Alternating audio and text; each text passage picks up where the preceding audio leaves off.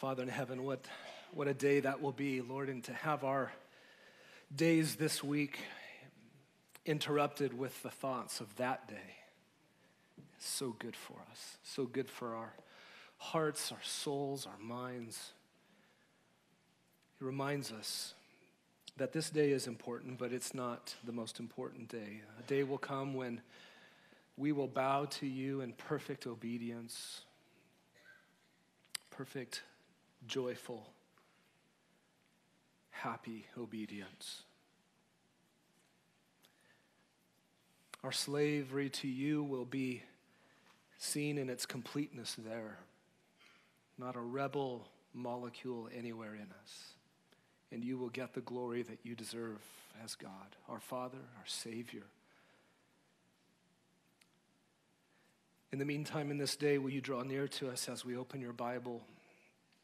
And would you, with your words, speak over these frail lives in this weak day and help us to take another step towards you in obedience and in trust, reliance upon your reigning grace, how supreme it is in our lives.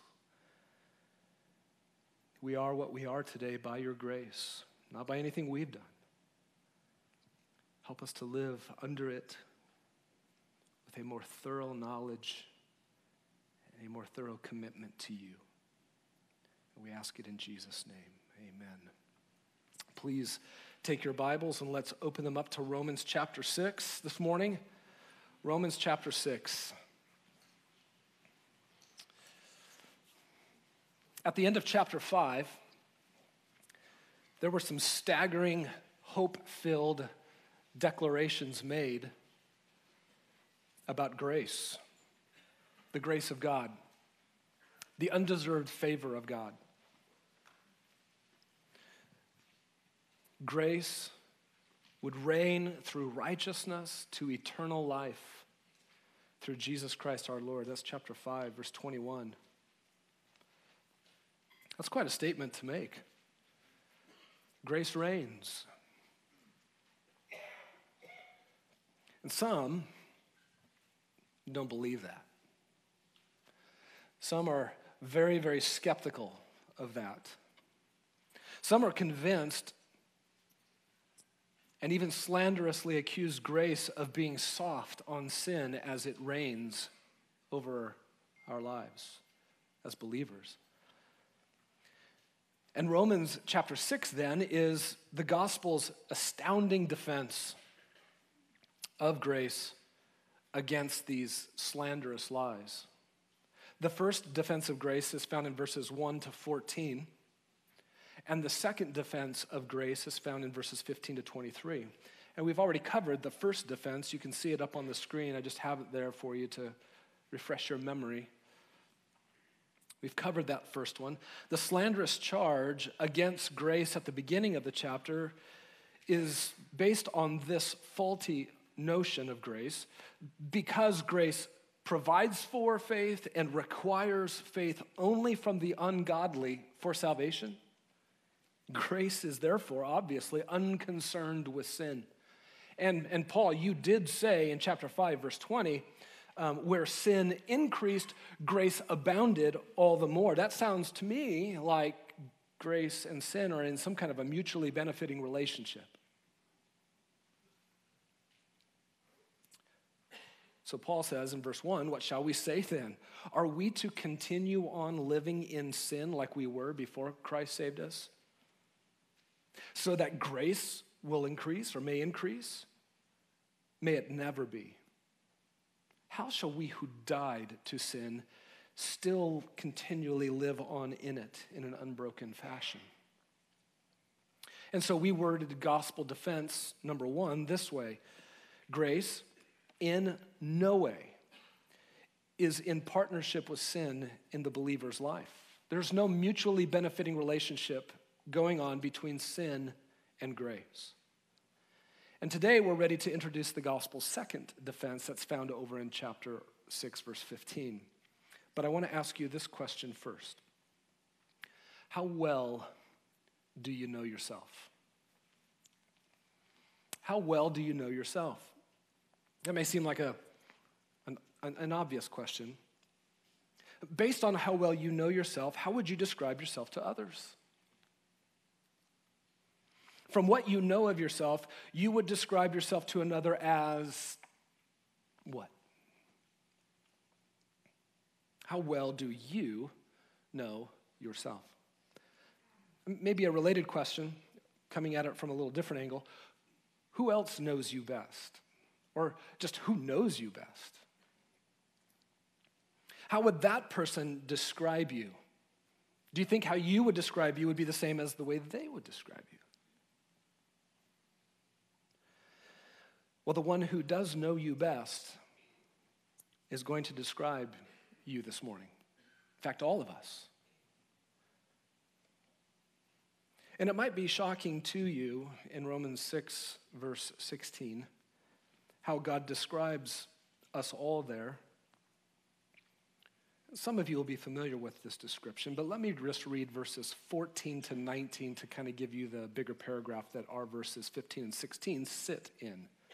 Verse 14, for sin shall not be master over you, believer, because you are not under law, but under grace. What then? Shall we sin because we're not under law, but under grace? May it never be.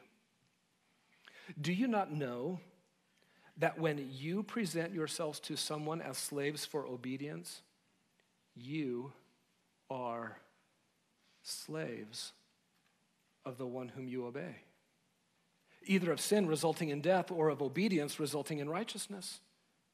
But thanks be to God that though you were slaves of sin, you became obedient from the heart to that form of teaching to which you were committed. And having been freed from sin, you became slaves of righteousness. I am speaking in human terms because of the weakness of your flesh. For just as you presented your members as slaves to impurity and to lawlessness, resulting in further lawlessness, so now present your members as slaves to righteousness, resulting in sanctification. Verse 15, what then? That connects us back to what Paul just said in verse 14 about not being under law, but now being under grace. The huge claim that Paul made about grace in verse 14 is this: the only way to be removed out from under the master called sin is if you get under the reign of grace. If you, by contrast, instead are under the force of law as a power, then sin, which is in partnership with law, will remain master over you. Grace says sin shall not be master over you precisely because you are not under law as a power, but you are under grace as a power. The under law as a power or as a force is a mutually exclusive condition to be in compared to being under the force of grace as a power. That's how he's presenting it in verse 14. You are under the power and the force of one or the other. And the point of verse 14 is that if you are under the force of law as a power, then sin masters you. Sin is actually not weakened if you try to bring yourself under the power of law. Rather, sin gets intensified in its lordship over you where law as a power has come in. Look at chapter 5, verse 20. Law came in so that not the transgression would go away, so that it would increase, be exasperated. Verse 14 of chapter 6 means also that law as a force then has absolutely no power to change you in your relationship towards sin. So to be under the force of law as a power, it only intensifies sin's authority and authoritarianism, and it leaves you unchanged as a slave under sin. To be under law is to be a slave of sin. That's the point in verse 14. Under grace means to be under the reign of grace as king over your life. And we know that from verses 1 to 14, that means that primarily you have been changed towards sin, your relationship to sin. Grace as a power is so strong that it transformed you in your relationship toward the tyrant called sin. And so you, by grace's achievement, by its force, by its power as a reigning force, believer, you are no longer the same person in the presence of the same sins. That's what Romans has been telling us in chapter 6. Grace can declare, grace victoriously does declare, sin shall not be master over you any longer. Why?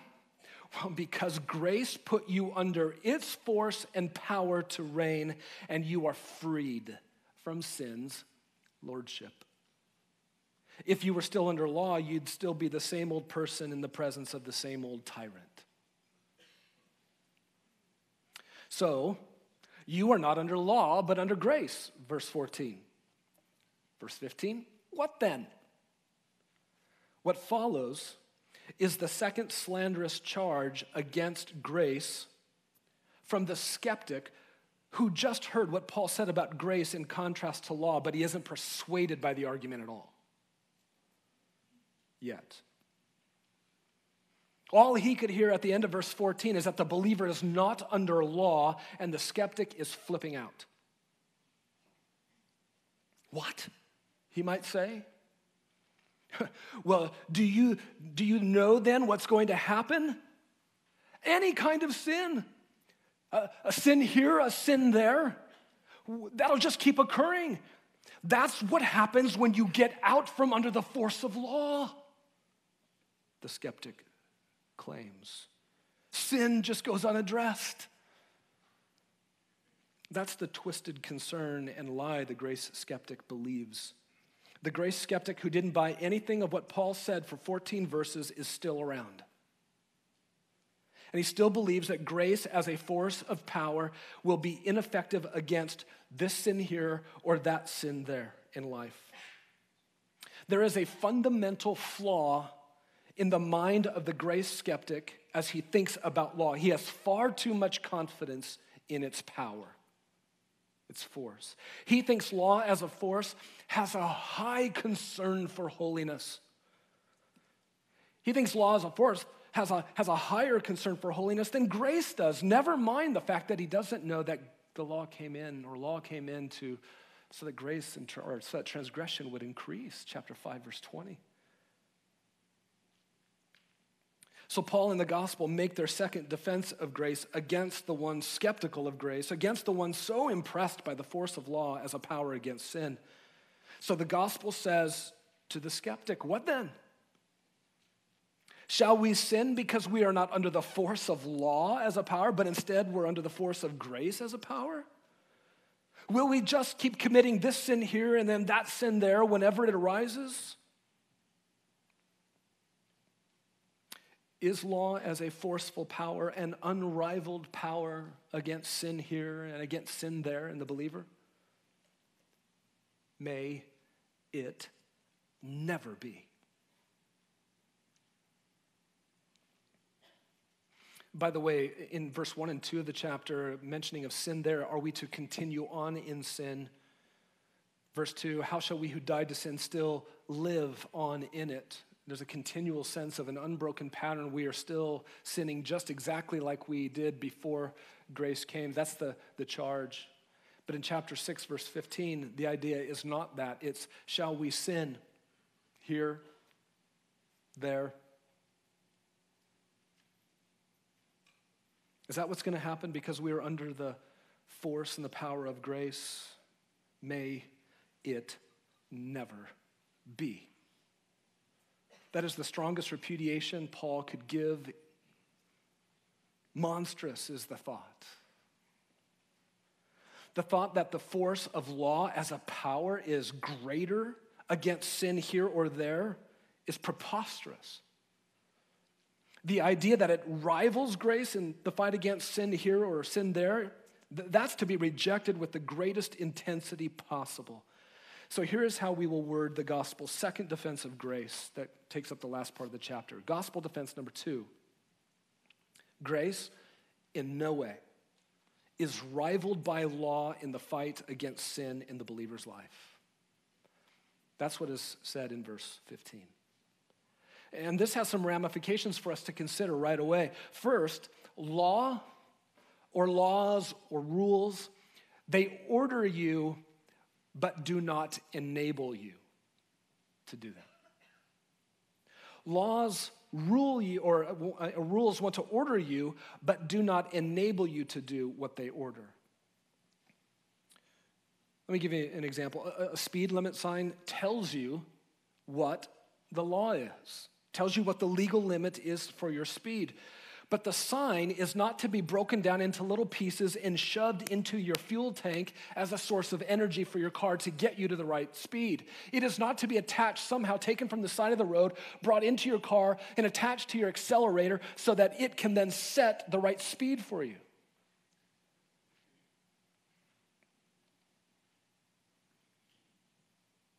Listen, the speed limit's a helpful and a good thing. But it's not a fuel source, nor is it your accelerator pedal. Law orders you, but it does not enable you to do what it orders. Laws are like that, spiritually speaking, religiously speaking. Moral rules are helpful, they're good. They can tell you what the standard is for your behavior, but they are not the fuel source. They are not a force or a power to actually empower you to achieve right behavior. We need laws. We need rules. But we were never supposed to rely on them as a force or as a power to make us live at the standard. In fact, law as a force does just the opposite. Remember verse 20? Law came in so that transgression would increase. You get under law, and you're in big trouble. Law is a force. And here is the tragic reality for us when we were back in that slab of sinful solidarity with Adam. Remember the illustration, a concrete slab is made up of lots and lots, countless numbers of little pebbles. They are all cemented together. That was us before Christ. We were in solidarity, in sin, with Adam and with one another. Back in that condition before Christ, we had a morally insane, even morally suicidal relationship with law and sin. Sin and law as a force are in horrible partnership together in those who were in that sinful slab of solidarity with Adam. In our fallenness, in our sinfulness, whenever it did cross our mind there that maybe we would like to distinguish ourselves from the rest, we're not as bad as the rest. Whenever it crossed our minds that we might do that we might try to make ourselves look better than the rest so that we don't get judged along with them. This is Romans chapter 2. What did we turn to in our sinfulness to distinguish ourselves? The force and the power of law. That's all we had. Give me rules and I'll distinguish myself from the rest with them. I'm not to be judged with the rest of these guys.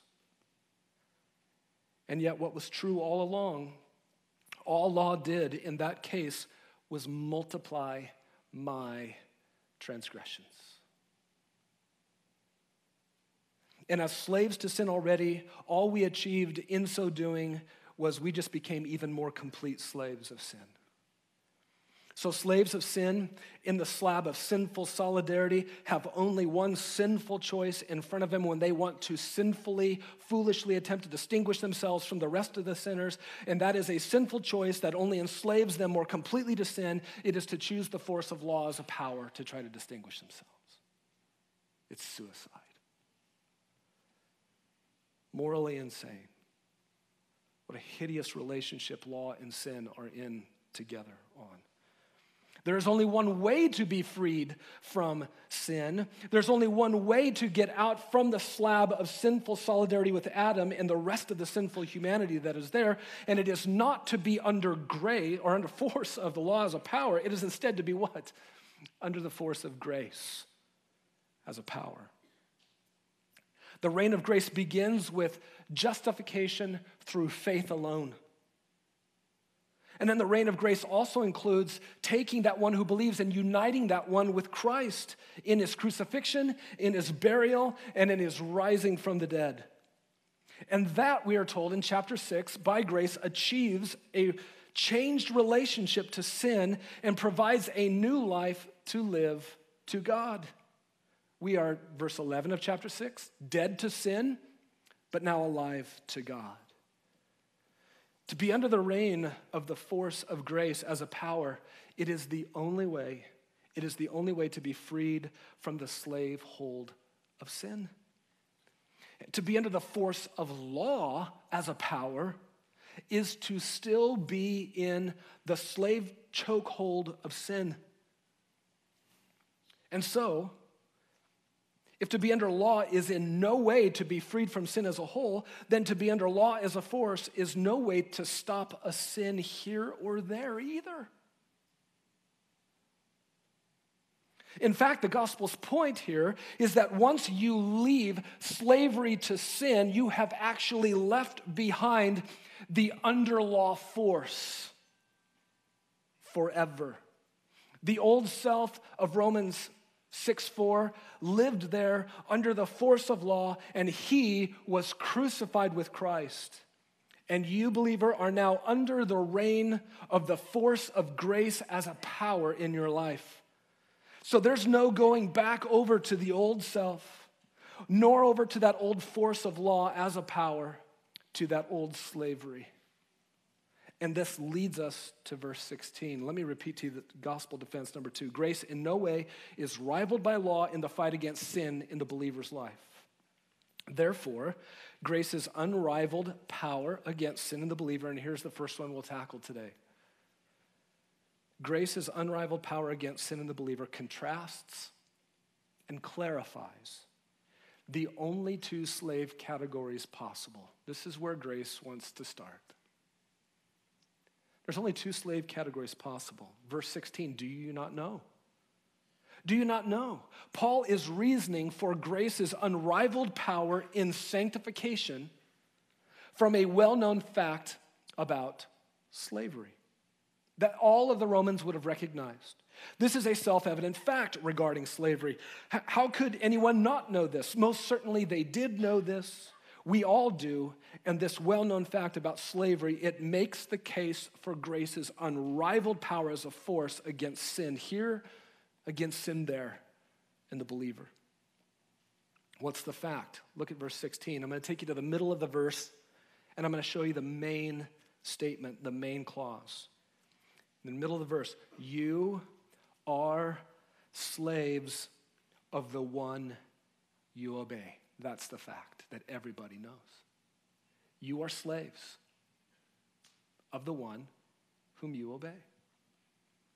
Whatever you are obeying, you prove your slavery to. That's just the fact of how slavery works. Obedience is the measure of your slavery. It identifies who your master is. We all know that obedience is the central feature, the main ingredient for slavery. The purpose of the slave is to do what he is told to do. Obedience is the key feature. You are slaves of the one you obey. Notice what he doesn't say. He doesn't say, some of you are slaves of the one whom you obey. And he doesn't say, many of you are slaves of the one whom you obey.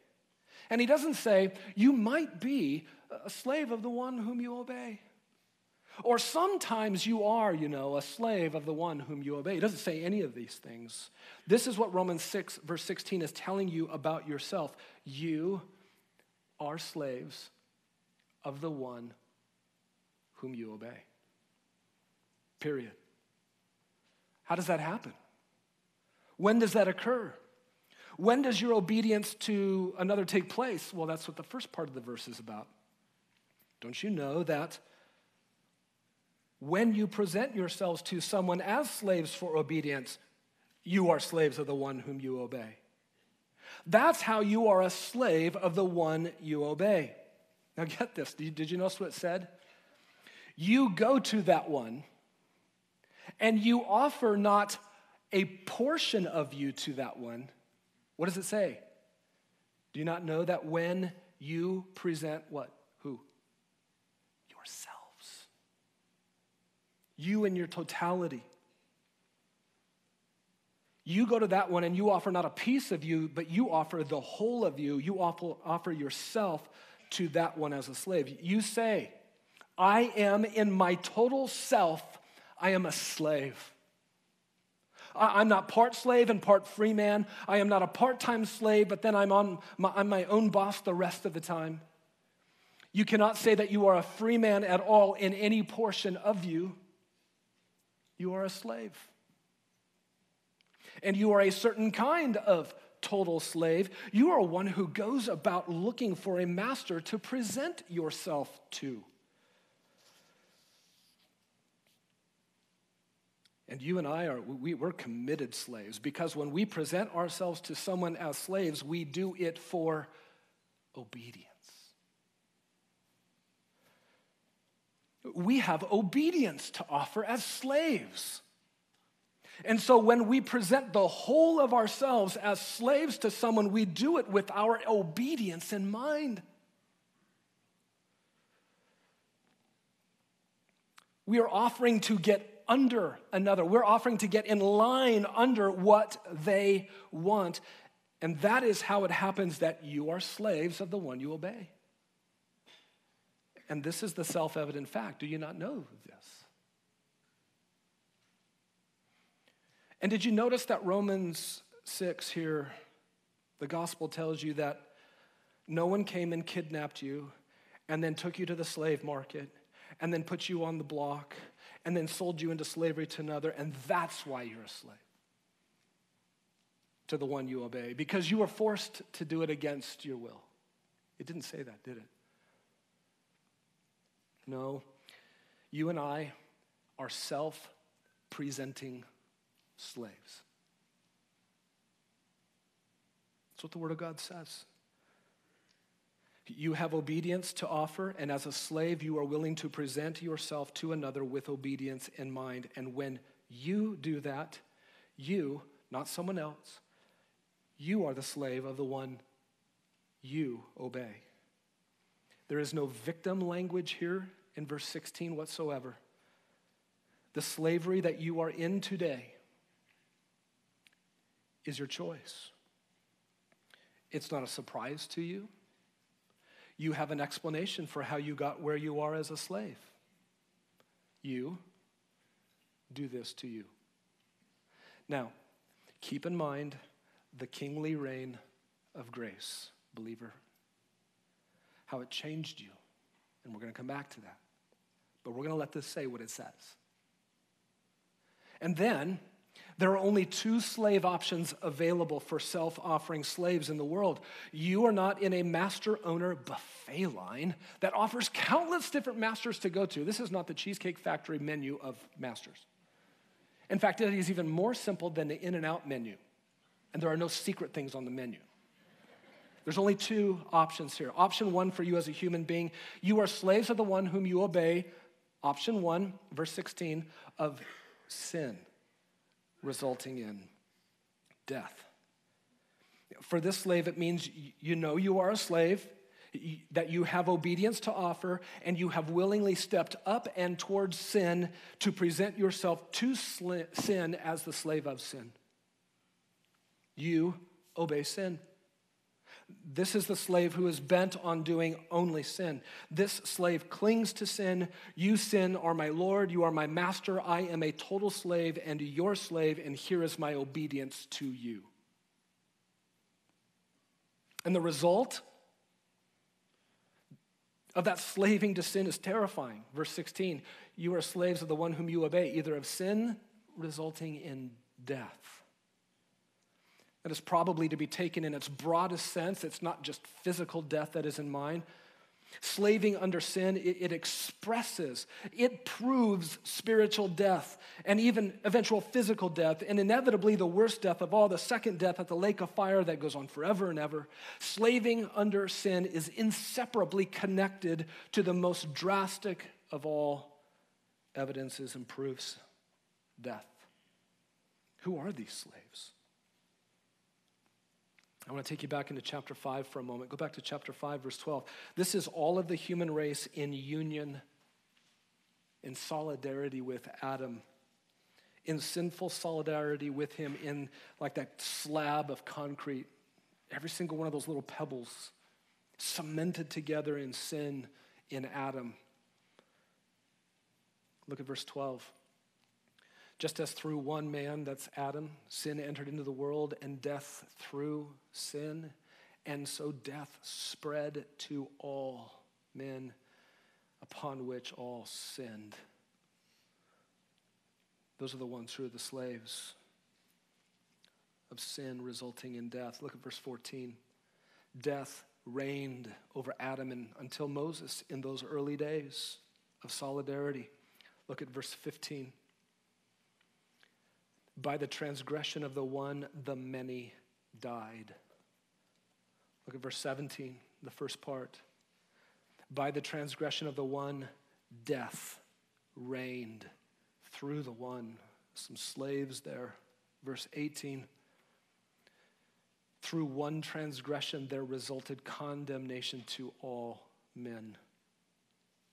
Verse 19. Through the one man's disobedience, the many were made sinners, constituted sinners.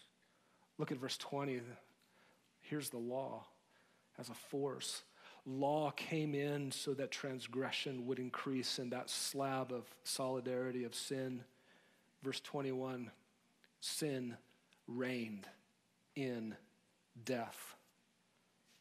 You are slaves of the one whom you obey, either of sin resulting in death or the other option. So who are these? Every single human without the Savior, Jesus Christ. And without his reigning kingly grace. Here is slave option number 1 for you. Slave option number 2 for you as a human being. Verse 16 of chapter 6. You are slaves of the one you obey. Option 2 of obedience, resulting in righteousness. This is the opposite slave category to slaving under sin, the opposite of obeying sin. So that tells us what kind of obedience is mentioned here. You're either a slave of sin resulting in death or a slave of obedience. It tells us what kind of obedience that is. Slaves of sin have obedience to offer, and they offer their obedience to sin. This is the opposite of that. This one is a slave with obedience to offer as well, and he offers his slave obedience to obedience, resulting in righteousness. This has to be obedience to God. And it's worded emphatically to put emphasis on this obedience under grace. If the other slave mentioned first is an obeyer, then this opposite slave is marked even more emphatically by obedience to God. A slave of obedience. What is the result of slaving to obedience to God? You might expect the opposite of death mentioned before, that this obedience to God results in, or it expresses life. But that's not what he says. He said it proves righteousness. And this is a major point that must be made about grace. To be under grace results in righteousness. The gospel defending grace here is not telling you how to get saved out of the sinfulness of your slavery to sin. This is not declared righteousness. We know that as we've gone through Romans. Grace achieved that declared righteousness, though, for us also, didn't it? Through faith alone, in Christ alone, it achieved it. And that righteousness there that comes through faith is actually God's righteousness, untainted righteousness, a righteousness that is eternal, that is ever secure, that can never be improved upon, it can never be diminished by us. But this righteousness here in verse 16 is not our positional righteousness before God through faith alone, without any works. This righteousness in verse 16 is our practical righteousness, our practice of righteousness that is connected to our obedience to God. This is sanctification. It is a righteousness that results from our slaving under obedience to God. Who is this slave? Well, let's go back to chapter 5 and walk through it again. Look at verse 15 of chapter 5. The grace of God and the gift by the grace of the one man, Jesus Christ, abounds to the many, the ones who are under grace. Verse 16, halfway through. On the other hand, the free gift arose from many transgressions resulting in justification. There's our declared righteousness. Verse 17, halfway through.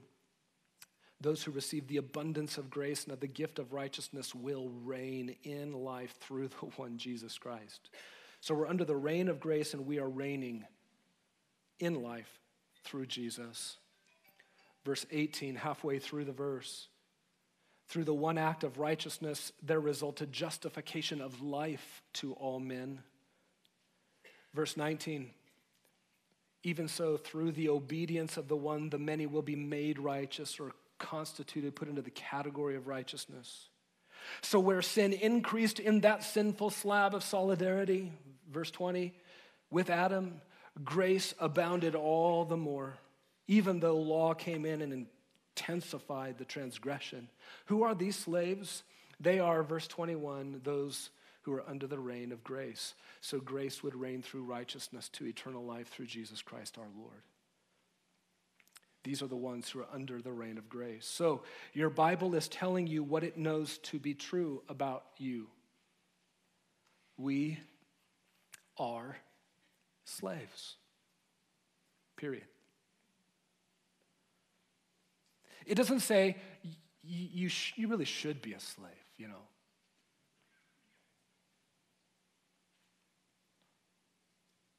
It just declares to us what we are. You are slaves of the one whom you obey. And the dividing line between the two categories of slavery is grace as a force, as a power. It just declares to us what we are on either side. And how does that slavery work on either side? How does it come about?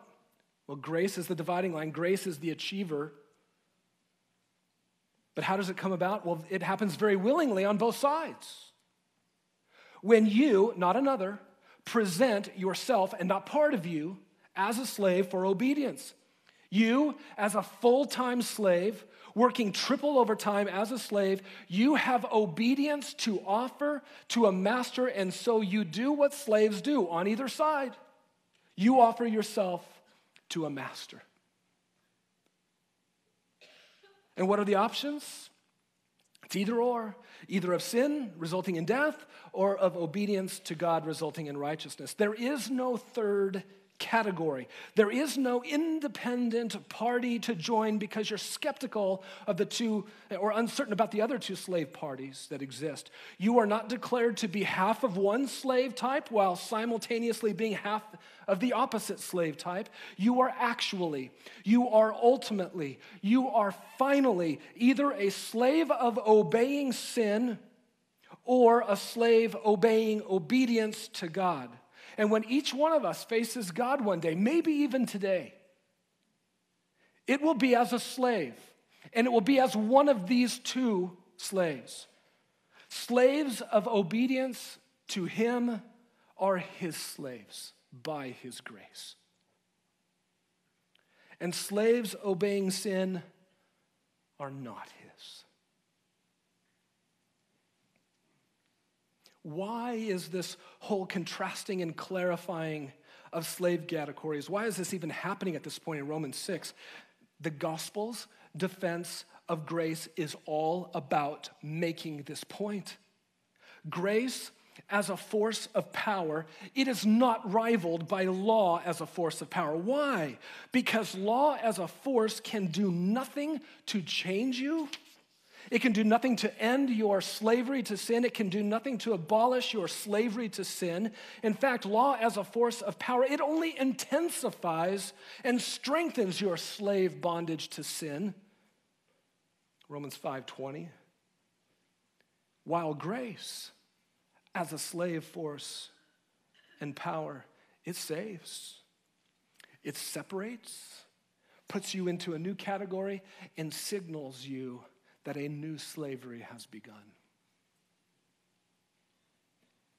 So then why would you put any confidence in law as a fuel, as a force, as a power to go against any sin here or any sin there in your life? Why? Don't you know how you went from being a slave of sin resulting in death to now being a slave of obedience resulting in a righteous lifestyle? Don't you know? It certainly didn't come by using law as a force or as a power in your life. Grace did this. And do you think grace will be powerless then when a believer faces this sin here or faces that sin there?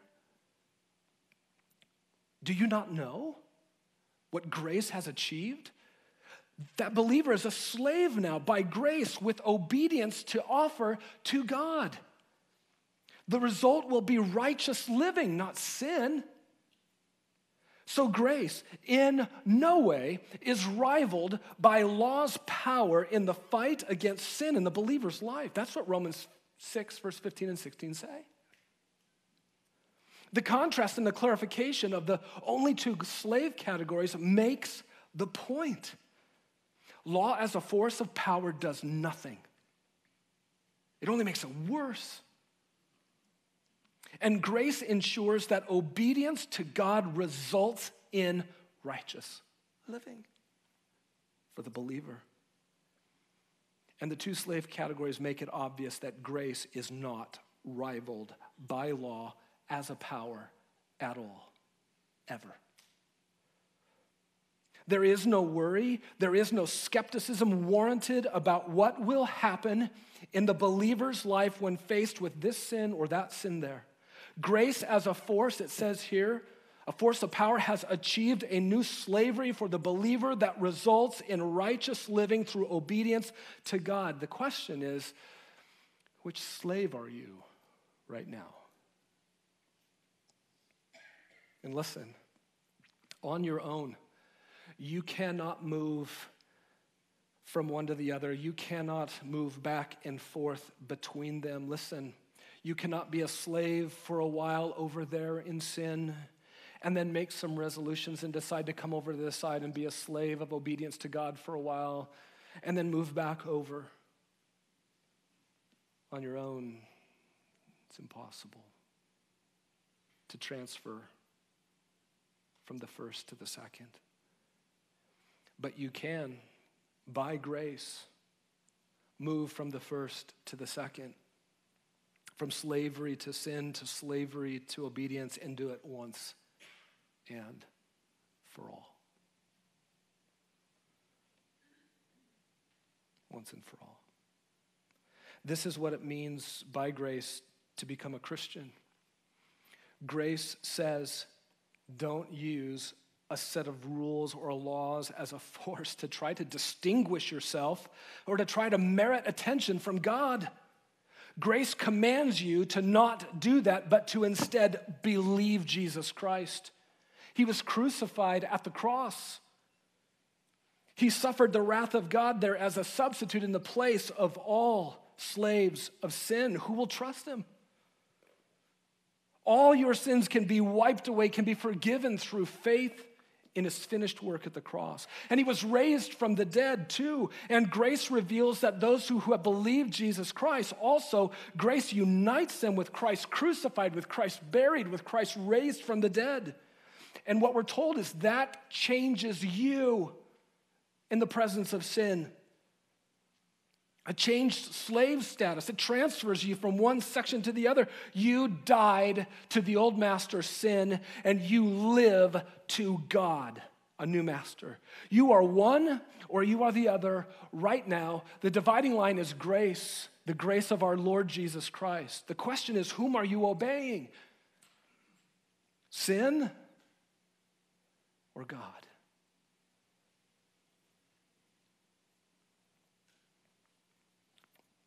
Believer,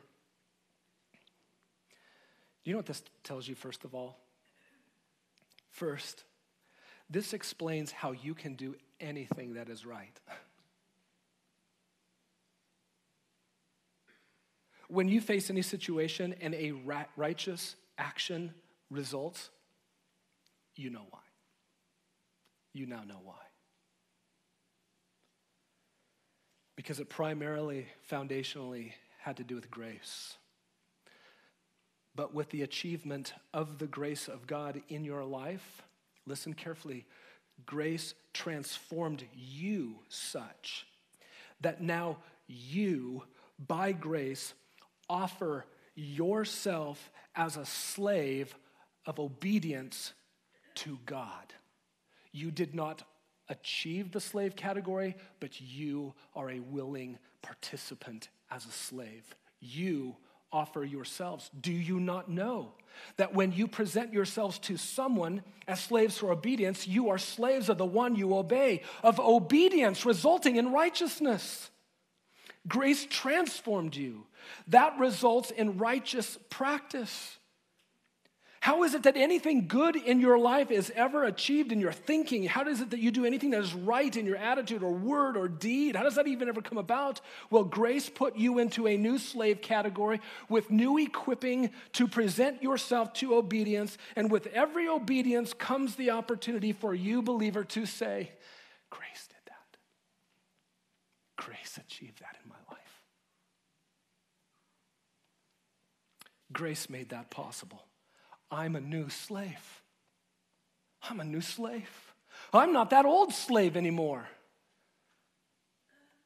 And grace transformed me and transferred my slavery to God. I'm actually now alive to God.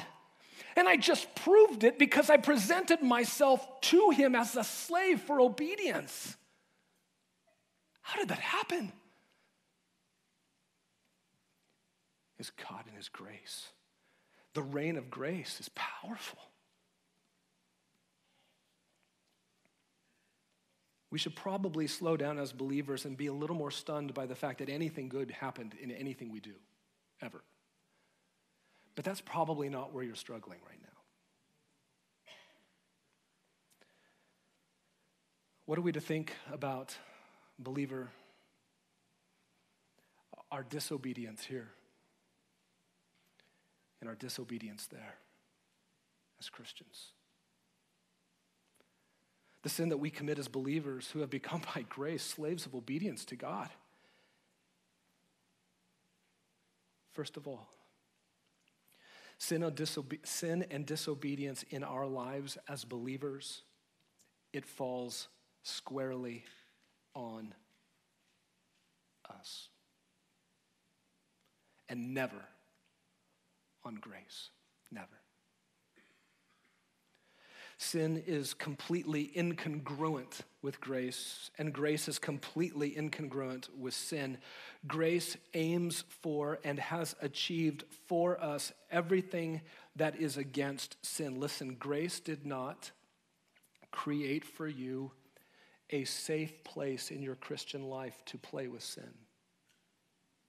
Grace is not friendly towards sin that way.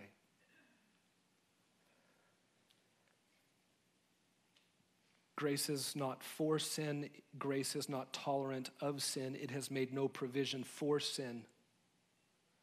Romans 6:16 is worded precisely and carefully with such clarity and ultimacy that you can draw no conclusion that grace is okay with an occasional sin here or an occasional sin there.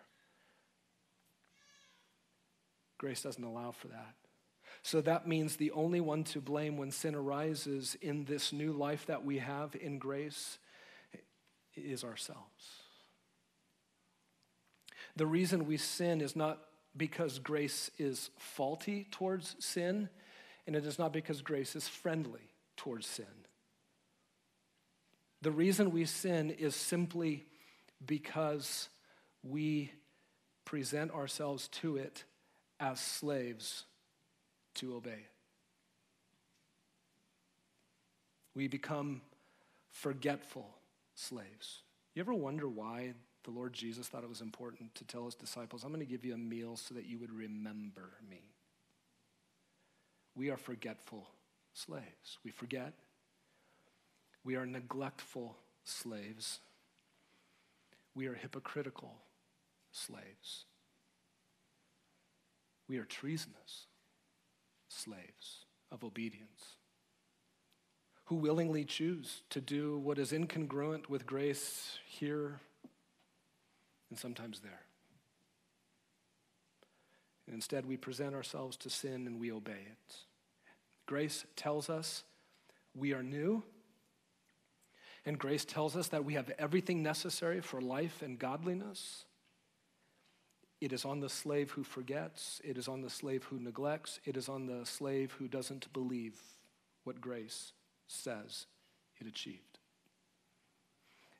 And could there be any more clear proof, believer, that sin has not changed in you than this? Remember, we've been saying you are not the same person toward the same sins, right? Grace changed you. But listen, sin is still the same toward the new you. Sin is still the same old master toward the new you. Because when was the last time you ever presented yourself as a slave to sin to obey it, and it refused you? I'm really angry right now, and so I'm going to present myself as a slave with obedience to anger. And anger said, thanks, but no thanks. I've turned over a new leaf. When do we ever present ourselves to bitterness or to lust or to laziness or whatever the sin is, here or there? When do we ever do that and sin refuses us and says, look, I'm just going to get in any more trouble if you obey me, so no thanks. I actually have a conscience now, and I can't bear to see you cheat on grace with me anymore. No thanks, I'm tired of enslaving you. Sin is always a slave master and will always willingly accept your obedience and my obedience when we present ourselves as slaves to it. You have changed towards sin, believer. You have. You are not the same you in the presence of the same sins, but sin is the same master in the presence of the new you. And if you present yourself to sin, to obey it, it will not refuse you. It's on you and it's on me when we sin. So then what is your disobedience, believer? If these two ultimate categories are true and grace has nothing to do with this, and grace does not prepare a little safe place for you to toy with your sin, if this is true, then what is your disobedience? It is, for the true believer, it is temporary. And it is tragic. And your disobedience is treasonous. It is a treasonous betrayal of God. It is a foolish forgetting or denial of grace. It is a hideous sin of the worst kind because of what you know about sin, but even more so what you know about God in his grace towards you and what he's done and what he's achieved for you. And certainly this is where confession must begin when we sin, is it not? That we understand the gravity of what has happened. And listen, our disobedience here, our disobedience there is not automatically proof that we are still slaves to sin in the cement slab of sinful solidarity with Adam. The committing of a sin here or a committing of a sin there, which is absolutely tragic and which is actually full of all kinds of treasonous betrayal, is not automatically proof that you are still the old man who has not yet been crucified with Christ. But what each committing of a sin requires from a true believer is a self-imposed fork in the road. What did I just do? What did my obedience to sin just say? What did it just communicate? It said everything that is the opposite of what grace is and what grace has achieved in my life. What? As a slave, I presented myself for obedience to God's enemy? I betrayed my master and my Lord?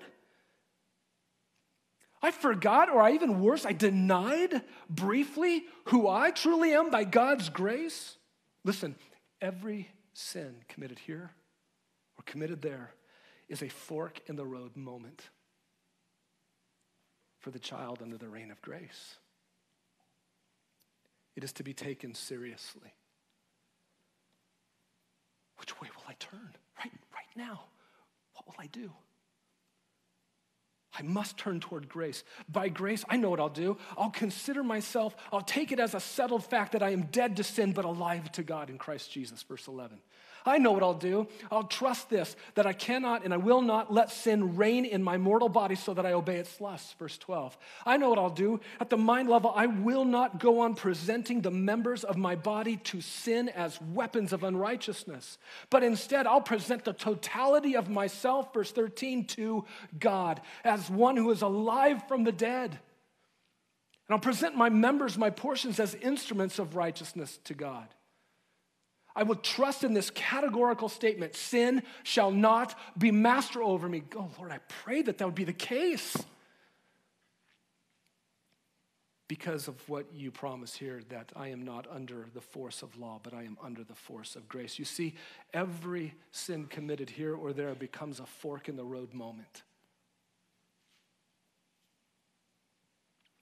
I rest again and again and again, and I declare to myself again and again and again what grace in its power has achieved for me and in me and with me.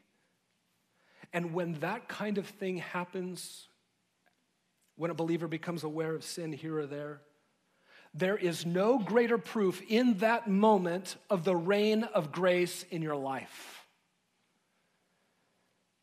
When that kind of confession of sin comes, and when that kind of repentance is begun, when that occurs, you may cry out in self-disgust, what a pitiful creature I am. But at that moment, your Savior in his kingly grace say, what a precious child, so tender over his sin against me. Listen, you need to understand this. One who is still in slavery to sin, down in that slab of solidarity with Adam and everybody else, one who is still a slave to sin does not feel those kinds of things. One who is still a slave to sin does not think about those kinds of things to do when they sin. One who is still a slave to sin does not talk about these kinds of things. One who is still a slave to sin does not do these kinds of things. One who is still a slave to sin trivializes these kinds of things when they sin. Do you see the difference that grace makes? One under the reign of grace does think these things, feel this way, talk this way, do these kinds of things. What do you do when you become aware of your sin?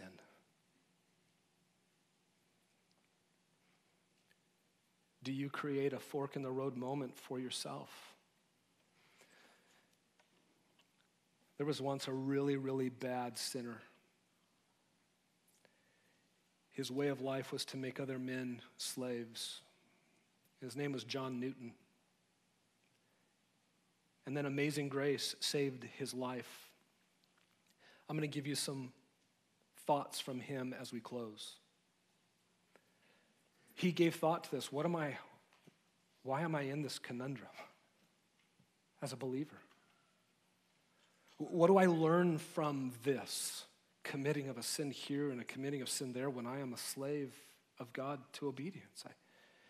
Number one, he said, and I'm going to paraphrase him, I feel more acutely, I feel more clearly, deeply, completely my utter depravity and the corruption of my whole nature.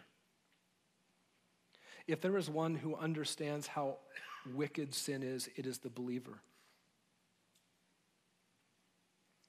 I feel more acutely and clearly and deeply, completely my utter depravity and corruption of my whole nature, that I'm defiled in every part, he said. Number two, what do I learn from this? I learned God's method of salvation is exceedingly endeared to me. It becomes sweeter and sweeter to me all the way. My salvation must wholly be of God's grace. If any of this salvation depends upon me, I am lost. What do I learn? Thirdly, I see the power of God to keep me. I see the power of God to keep me to be immeasurably capable, exceedingly capable. My weaknesses, my temptations, my sins cannot undo ever his keeping power over me. The reigning power of grace is never undone, never dethroned by my foolishness. Every day is proof of that. What do I learn? Fourthly, Satan is shamed every day by God's grace in the gospel. Though he finds me to be so easily a conquest here in this sin and there in that sin, yet I still escape at last. He throws me to the dust. He wounds me. He sifts me like wheat, but my King and his grace raise me up again and again and again. He is shamed every day by God's grace. That's what I learn. What do I learn? Number 5, I learn pity. I learn patience. I learn compassion for other believers, perhaps no other way than this way. I'm not hardened toward other believers who fall into their sin here or their sin there, but I'm moved to compassion, and I become ever ready in compassion to help them. Being intimately aware of my own inward treason gives me a heart of compassion toward other sinning believers. I certainly do not think their sin is no big deal. But I have compassion towards them. I understand. And lastly, what do I learn? These are directly his words. I'll just read them to you. And lastly, I believe nothing more habitually reconciles me, a child of God, to the thought of death than the wearisomeness of this warfare. Death is unwelcome to nature, but then, and not till then, the conflict will cease. Then I shall sin no more. My flesh, with all its attendant evils, will be laid in the grave. Then my soul, which has been partaker of a new and heavenly birth, shall be freed from every encumbrance and stand perfect in the Redeemer's righteousness before God in glory.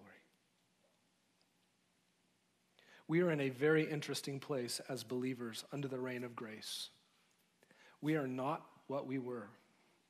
What we are now is so much better than what we were. But we are not yet what we will be. And this is a pitiful condition compared to what we will be. Let's pray. Father, again, we rely upon your grace in our lives. We remember Jesus Christ crucified for our sins. How tender was he toward us to become sin so that we might become the righteousness of God in him. What do we even say except we thank you and we love you? Father, would you make in us, your children, would you make us more sensitive to how hideous our sin is against you? And may grace abound in our lives by helping us to confess thoroughly and to present ourselves once again as slaves of obedience to you. We desire righteousness in the way that we live. You have provided everything for us by your grace. Fortify us against forgetfulness. Fortify us against being neglectful. And Lord, we marvel at your grasp over us, your hand that keeps us. Thank you. You will not go back on your word, though we do on ours. We cast ourselves upon you again. And we love you. And we pray in Jesus' name. Amen.